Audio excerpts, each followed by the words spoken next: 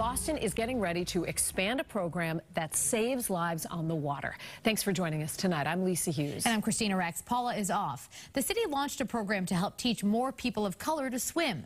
WBZ's Katrina Kincade looks at some of the barriers this program works to overcome.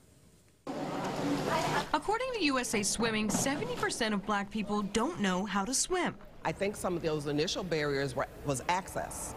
Access to an actual pool, access to maybe going to beaches and being comfortable and being welcomed in those environments. The Swim Safely Partnership provides free swim lessons at Boston Area YMCAs, especially for people who historically have faced economic and logistic barriers to swim safety training.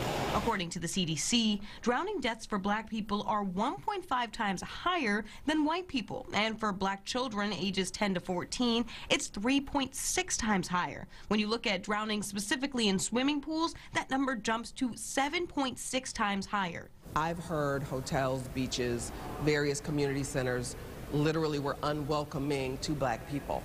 And I think over time, you believe that and you just don't go and you don't swim. Then there's the issue of swim caps. So I used to have very long hair, but now it's just right here. And even with this one, you have to find one that works for you.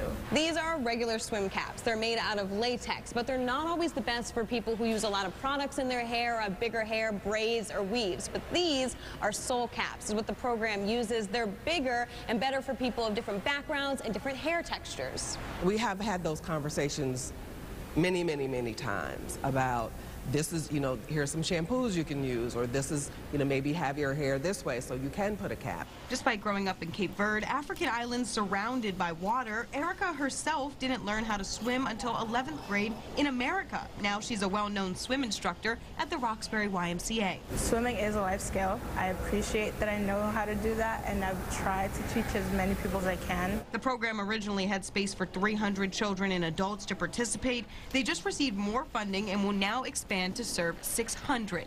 Katrina Kincade, WBZ News.